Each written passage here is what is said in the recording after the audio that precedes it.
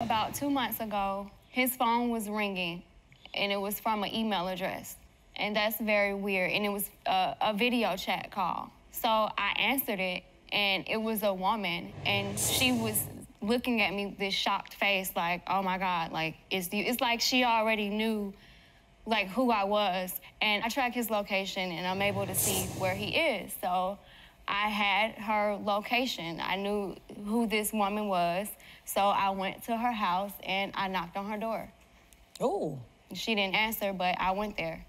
Your Honor, when this situation occurred, I was asleep. Imagine waking up and you got somebody with a ski mask on looking at you like they about to rob you. I'm serious, Your Honor. I was so scared of my wife this day. And I'm looking at her, and she's basically telling me to wake up and tell her the same thing she's telling you today, that basically, who is this woman? And this is all off of someone calling my phone, like she just told you. And you talking about me doing a drive-by when we met, now you're doing it.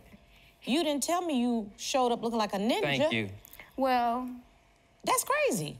It's the woman that you called Becky earlier that we were talking about. So I was pissed. I was mad. You mean the same girl from the 4-week pregnant girl? From the past, and that's how I knew where she lived. That's how I was able to go over to her house. So yes, I put my ski mask on, Ooh, and I had my weapon. The ski mask. Where y'all live? You live in Georgia. I got it during the pandemic when it first It's started. not mine, I can tell you that, because I don't own one, Your Honor.